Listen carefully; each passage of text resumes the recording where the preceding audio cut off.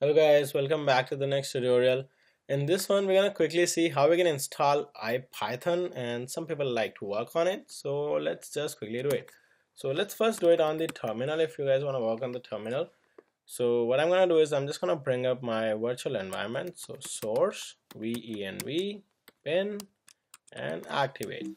It's gonna bring up my virtual environment, right?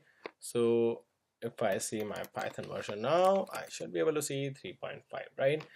Now what I can do is I can just use pip to install iPython, and important thing to remember is always use sudo.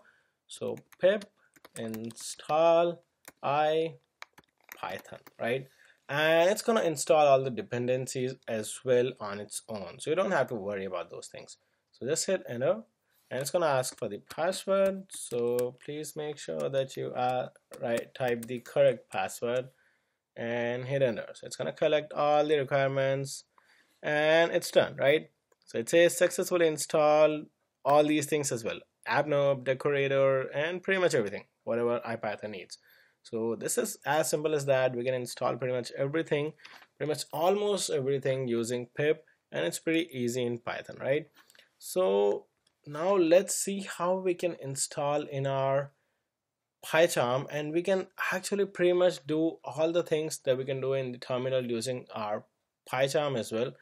So let's do this. So just click on the top on the preferences if you have Mac, or settings if you have Windows, and then just go there. So I prefer to just increase the font, so I've increased the font for the console to 16, and you can just minimize it. So then you can just go to build, execution, and deployment, go to console and select this, use IPython if available. So that's important. And now let's see what we need to do in order to install it, right? So go to project and go to project interpreter, and here you would see all the available or maybe you can say installed modules in our PyCharm, right?